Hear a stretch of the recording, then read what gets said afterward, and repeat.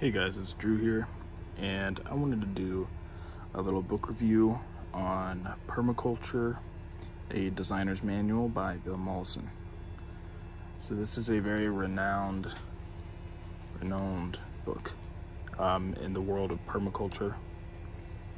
Bill Mollison was one of the founders, and this book right here it's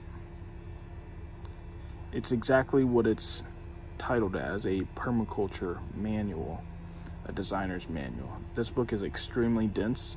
There's so much information here that I actually, which I'll link down below, a course you can take through Udemy. So it's an online learning platform where you can take a course that Bill Mollison himself, as well as Geoff Lawton, they have a video series where they do lectures and kind of break it down chapter by chapter, which was super beneficial for me, as I am a visual learner and I love reading, but this book is dense with so much vital information that you don't want to just skip over and not really take in. So that was super beneficial for me, so I'll make sure I'll link that down below if anybody's interested. And I'll end up taking that course again. There's so many permaculture courses online, but this one is from Tagari Publications, which is the who publicizes this book. So you're getting the real deal, and it's video of Bill himself. Bill has since passed, but permaculture and his legacy continues through this book and through the many people that are practicing permaculture. When I first learned about permaculture, I was so excited because it just kind of clicked all the boxes for me, for exactly what I was kind of interested in and what I was wanting to learn about. So I wrote down some notes that I wanted to read, just what this book covers if you're interested. So, Permaculture, a designer's manual. It covers principles, strategies, and techniques for designing sustainable human settlements.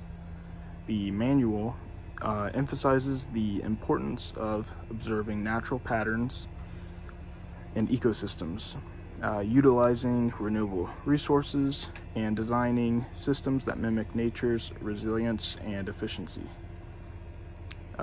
It covers topics such as site analysis, water management, soil building, plant selection, and integral animal systems. Overall, it provides a holistic approach to designing regenerative systems that benefit both people and the environment. This book provides a wealth of information from design principles, ecosystems, water management, soil health, and food production. Overall, this book is an excellent reference for anyone looking to create regenerative and resilient systems. So this book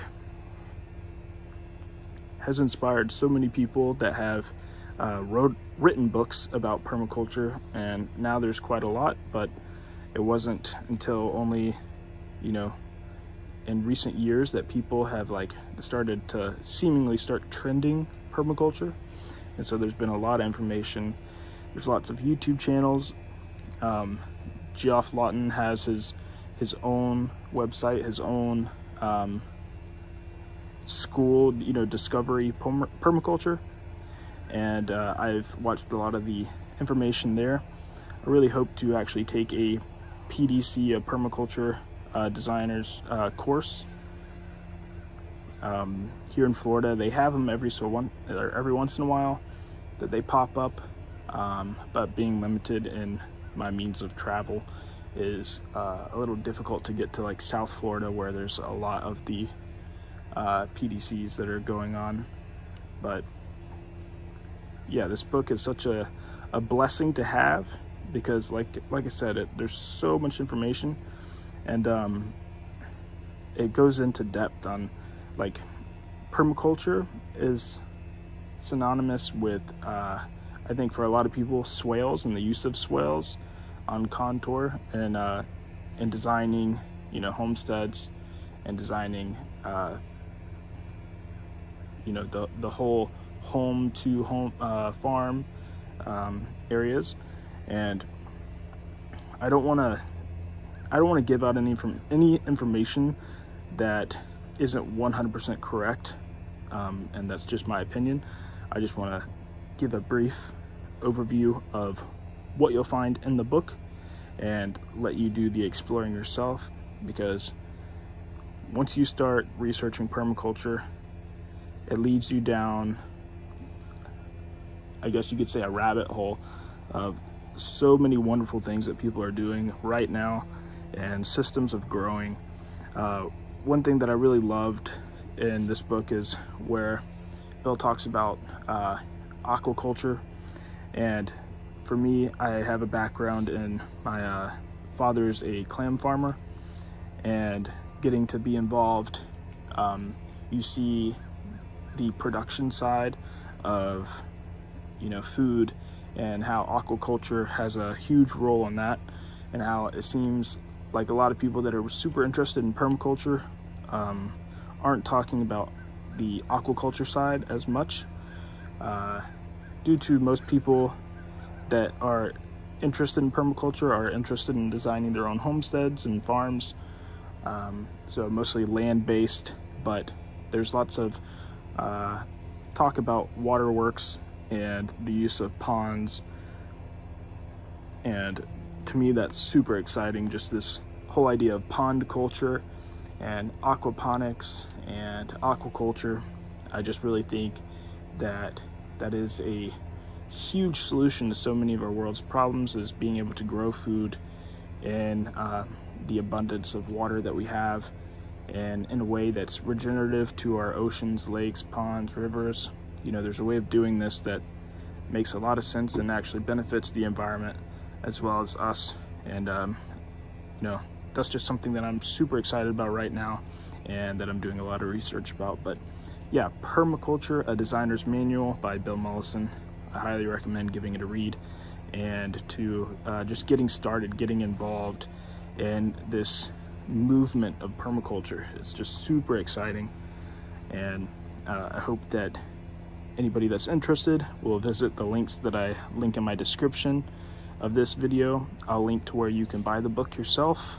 I'll link to Udemy, where you can actually take the course from the publications, to Gari Publications, as well as I'll go ahead and link Geoff Lawton's websites, so Discovery Permaculture and Zaytuna Farms, where he actually hosts PDCs every once in a while, but that's in Australia.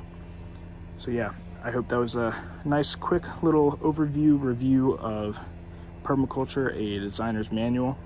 I'll probably be doing lots of videos featuring things that I'm implementing that I learned from this book and how I'm implementing it, so that'll be exciting to look forward to. I hope you guys are having a good one, and peace.